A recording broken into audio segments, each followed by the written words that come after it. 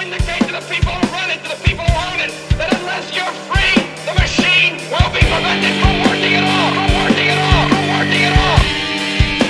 Don't lay down and die because a new world order, the business of the day for the elite, when they're coming to take your freedoms away.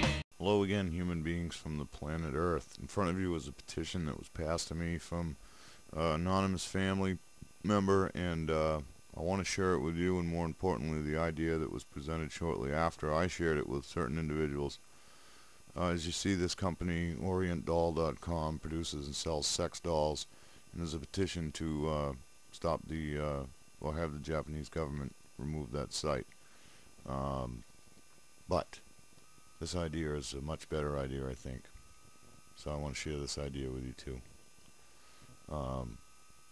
Anonymous suggested letting the dolls sell, hacking the order info, and tracking all the buyers. I don't know how to do that. I wish I did. It's a great idea. But the one thing I can do is put this little video up and share that idea with you, and you pass it along, and it gets passed along, and eventually people that know how to do these things do these things. And instead of taking down a website that'll just move to another domain after it notifies all of its little pedophile friends where it's going, or even if it doesn't, there's enough of them that they'll find their way there. That's what they do, right? I think this is a great idea. And I think it's time that we take things like this into our own hands. These are our children. And the law isn't doing it.